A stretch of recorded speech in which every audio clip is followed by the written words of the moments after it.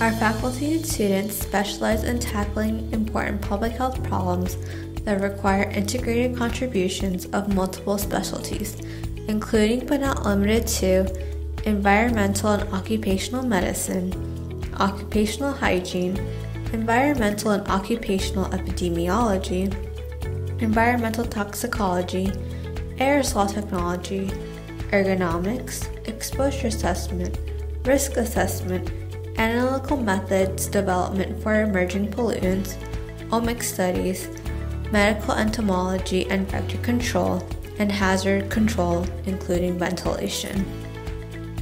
Nowadays, people are very concerned about the quality of the environment, for example, the air quality, because it is related to people's health. And so from the aspect of occupational and environmental health sciences, it is very important to monitor the concentration of pollutants in the environment. Today I'm going to show you two kinds of sampler which has been designed by our lab.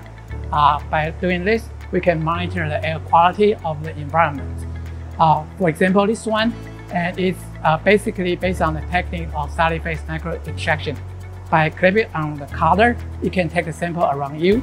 And the next one I'm going to show you is the silica wristband. And by wearing it, you can also take the sample around you, and you can also assess your skin exposures. And after taking samples, we need to use the high-end analytical instruments. By doing this, we can measure the concentration.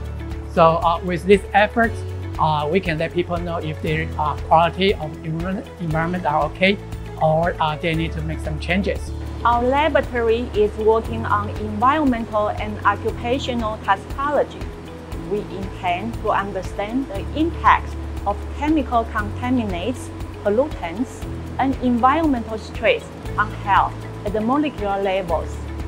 Metabolomics has been applied in many of my research on mechanism study and biomarker development.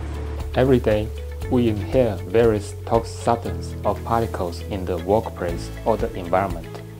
The substance or particle can cause lung disease or cancer. One of the major challenges in modern medicine is how to detect the disease when we are still feeling health. Our laboratory has developed a new technology to analyze volatile organic compounds in exhale breath.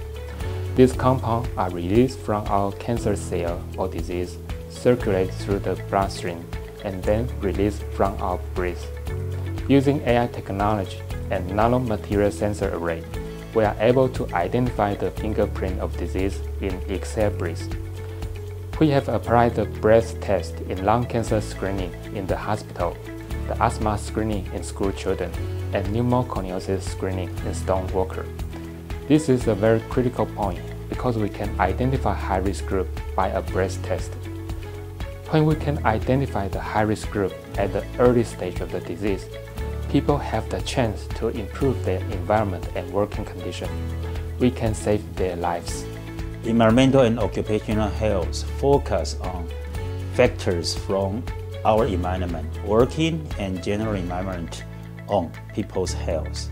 So we have to conduct a big study to cover from cell to communities.